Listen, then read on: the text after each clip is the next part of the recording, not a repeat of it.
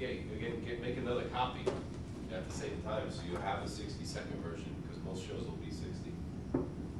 Have your music professionally dubbed. A lot of times you go to a show and the music will mess up, or somebody will show up with a cassette tape or something. And it's just, you want to have it on a CD now, a high quality CD. A lot of times people have the music burned, and you better play that CD in a lot of players and make sure it works. Because if you're only playing on one player and it works fine, you get to the show and they have this big setup, but that disc won't play. So now you have to use something else that they give you. So you want to have something that try that CD in a lot of different versions, because there's different types of CDs that they have that aren't going to be compatible with all the different players that are out. Once you pick your poses that are your favorites, and you're going to add them in, count between, because if you know if you have 60 seconds, break it down so you know, okay, you're going to start, are you on, every 5 seconds, you count to yourself and you hit the next pose and then you work to the following pose, know how long it should take in that transition to get to the next one, then hold that pose, and once you go through, you have your routine, and then just put it to the beats of the music. So you try to hit the poses on the beats, and it looks even better too. When you see somebody that really has their routine down, and you're in the audience, it just really looks great. Props are okay, but try to limit them. People that use props through the entire routine, it just kind of takes away from their physique. It's overdone. Yeah, it's just, and it could be corny. You want to do something that's really going to add to it and just make it exciting. A lot of times people use soundtracks, and they'll have a really cool soundtrack, and there's something that goes with the routine. They'll come out and they'll go, oh, okay, this routine is that, because you know the little bit of the prop is Superman, so they have a cape. But then they get rid of the cape. They don't leave the cape on the whole time, otherwise you'd be like, oh, that guy's crazy. One of the things, I would just be aware, if you decide to compete in different organizations, find out if props are, because there's one organization that does not allow props. And I've seen competitors be reprimanded for actually using them, so just to be aware of that. NPC. NPC. Yeah, they even don't let you wear, some organizations for your posing outfit, which we didn't touch on either, I kind of forgot, but your posing outfit, if it has a lot of sparkles on it, sometimes that's not okay. So you want to find out if, especially the women, the posing outfits usually have a lot of crystals and stuff added in them, and some of them won't let you wear that in the pre-judging part of the show. So you want like a plain suit and bring that with you just in case. And no jewelry during the day for women for bodybuilding. So like maybe a wedding ring or like studded earrings maybe, but just no jewelry, because you really don't want it to take away from your physique and your hard work. At night it's a little different with sparkles, but it's always a safe bet for women bodybuilders to wear just a plain suit during the day and dress it up at night. Make very smooth transitions from pose to pose. And once you see how it goes, you go to some shows and a guy does a front double bicep 3 times in a row. And it just doesn't look good, because he probably forgot what he did, or he's making it up on the spot. You want to go and see a performance, and you want to have somebody that's really going to be out there to show it off. It just adds so much to your presentation. Whether it's scored or not, the judges are probably looking, they're probably watching, and it could make the difference. And in your overall presentation, you want to be very polished when you get there. It just makes you more of a complete bodybuilder when you're competing. So choreograph your routine and practice it. In some routines, you'll see people that do this, and they do this, and it's like a lot in the routine. If your routine's good and they like you, they're just going to yell for it, or there's nothing you can do for that audience. But a lot of that isn't really going to make your routine great. So a lot of times it's starting to get overdone now. Too many people are doing that. It's not making the crowd go crazy. So you want to really try to do it with your routine and what you have together first.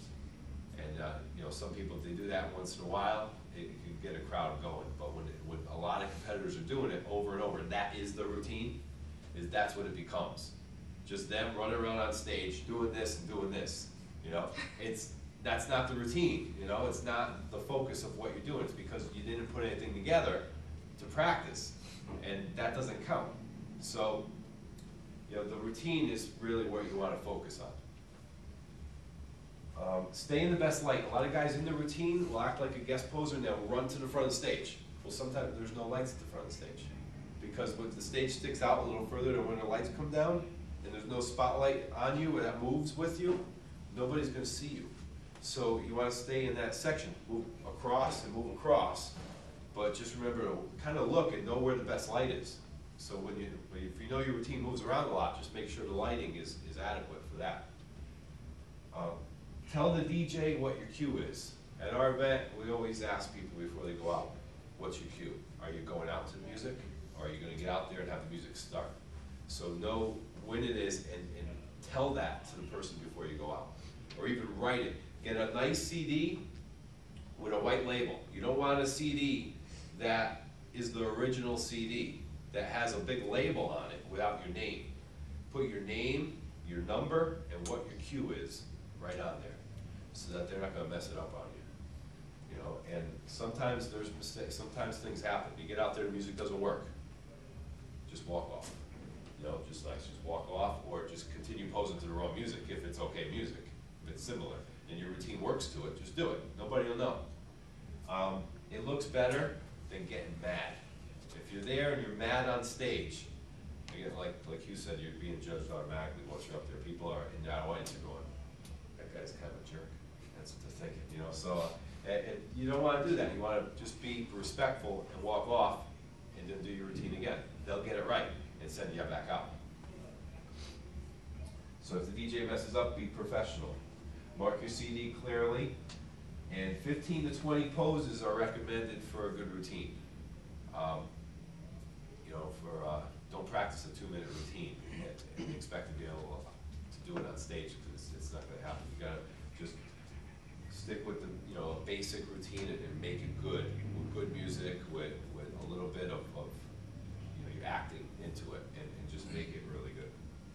And just remember that this is the part of the show where you're the person in command. This is where you own the stage. This is where everybody is forced to look at you and you alone. You're not being compared against fellow athletes on stage at that time. So that 1 minute, it's like your 1 minute of glory, so you want to put on a show. Find the right balance between music that you think the audience will like and music that will enhance you. For example, Kevin is a big guy. You wouldn't want to see Kevin on stage with some little flute and violin. Sean, you see Sean with his piercings and earrings, we expect heavy metal. You don't want no Sunday evening stroll. So find the right music that the audience will appreciate, which will keep them entertained, plus it will make you look good. Transitions, we have definitely, I'm sure Brian's going to discuss that. Know of a way from here to here and how to get to here. You don't want to hit a pose and then waste time in shuffling around. No. Transitions are very important, so that will be brought up later. Very important. You want to add drama to your routine, and I've always been told that it's the beginning of the routine and the ending of the routine that people remember.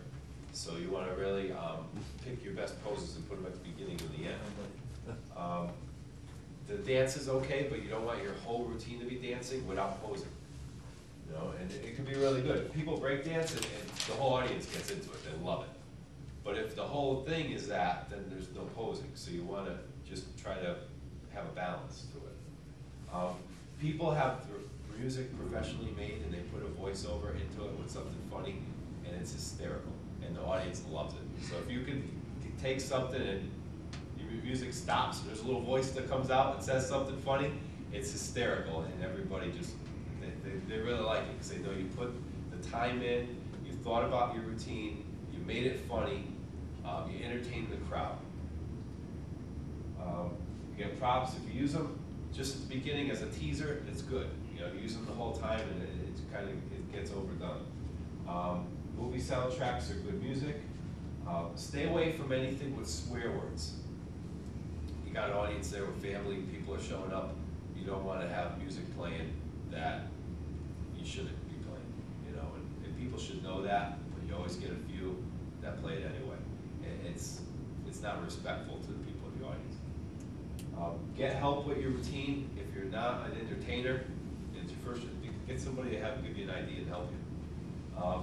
Video your routine and watch it again and see if you actually like it. You know, because it may look good on paper and you may have all your poses down, but then when you look at it, you go, well, I gotta change this and put something else in there. And then you can really view it from another perspective.